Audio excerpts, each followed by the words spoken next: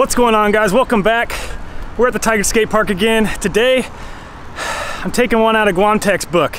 I was watching one of Guamtek's latest videos. I think it's called Organic 5, where he's just slaying this little park on some big wheels even. And him and his buddy were throwing some alley-oop top horns. And I've always thought those were the sweetest looking grind, to be honest, like one of the sweetest looking grinds. It's funny because I started doing some of those stalls the other week while I was at Tigard, and it kind of made me think I could maybe try to start doing them on coping.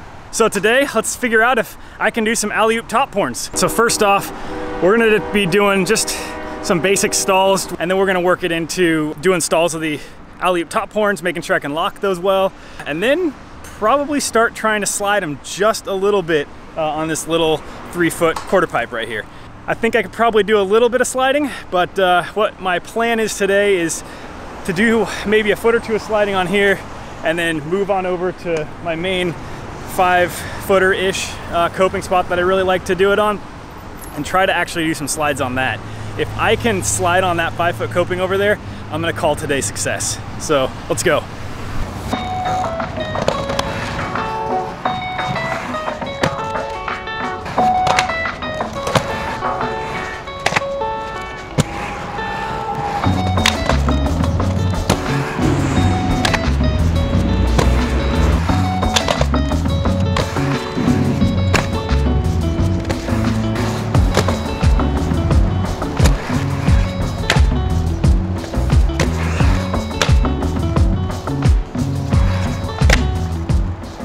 All right, guys, so stalls are feeling great.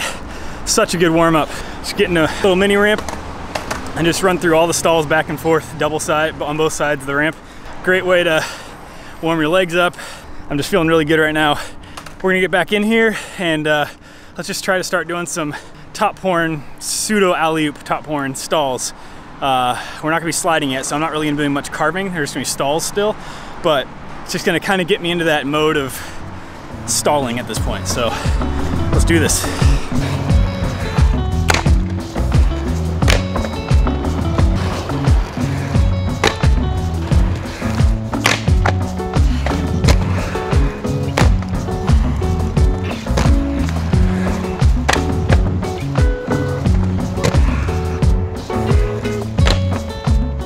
All right, so to my surprise, stalls are feeling really good. I think it helped a few days ago when I was here. I started trying to do stalls of this trick. I think the main key to this is not getting too much speed and staying as low as you can when you lock that trick, so you don't roll over, because when you spin an alley-oop to something, your body kind of wants to keep going over the coping onto the backside. And when I start going, I think I need to send it more down the rail to get that grind initiated and carry that momentum down the rail, not over the coping onto the deck. So stalling is one thing. It's good to get locked in and get that confidence up for sure, but carving at this thing and sending it with a little bit of a trajectory, I guess, can throw off your balance quite a bit. So here we go, let's try it out.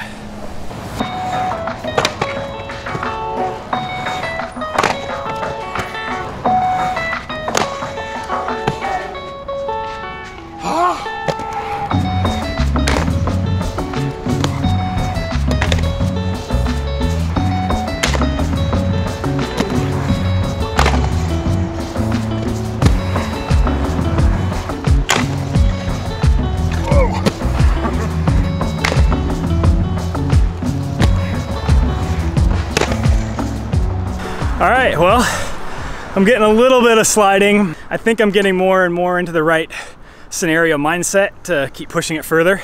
I don't have all that much time today to keep messing around this 3-footer. I feel like I have the stall and the start to a slide enough that I just want to see what it feels like on about, 2 foot taller ramp. So let's head on over to this bad boy back here, and we'll start with some stalls, and then we'll see if we can slide it.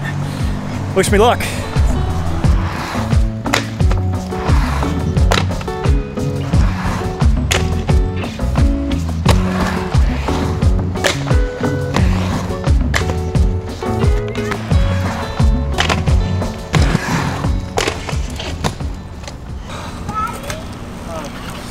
So I'm definitely feeling the difference in ramp size.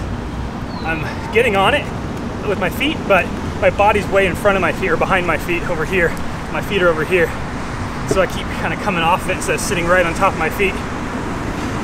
The only times I've done it with getting on top of my feet, I'm way out over here where I need to be, but, oh man, it's scary. All right, let's keep going.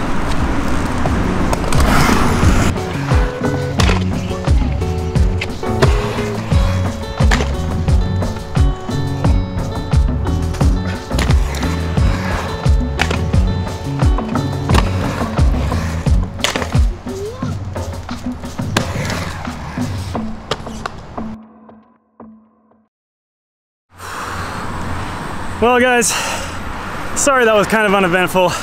The question, can I alley-oop top horn coping?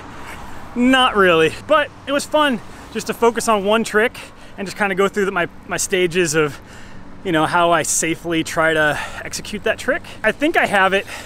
I think a lot of it has to do with my confidence of, as I'm carving, getting a little more speed and then just jumping out to that coping and just sitting down on my skates or getting low on my skates and locking it, and just trusting that I'm gonna lock it every time. That motion of carve and then sit right on top of the coping and not past it and start leaning, get your body directly on top or even over the ramp still, kind of like, you know, you're supposed to do with any other coping grind, is what's holding me back at this point. And I'm not gonna get that today. I think that's just gonna come with continually trying to do this slowly over time and getting that confidence of locking it every time and slowly pushing that speed and getting lower and just sitting straight on the coping. But when you're doing some alley-oop and you're going backwards at something on your top side and you're up on something, you know, 5 feet up or more, I get a little sketched out. I try to skate as much as I can safely. That's probably why I'm not, you know, all that great of a aggressive skater. I just enjoy skating for what it is and I don't want to kill myself trying new tricks.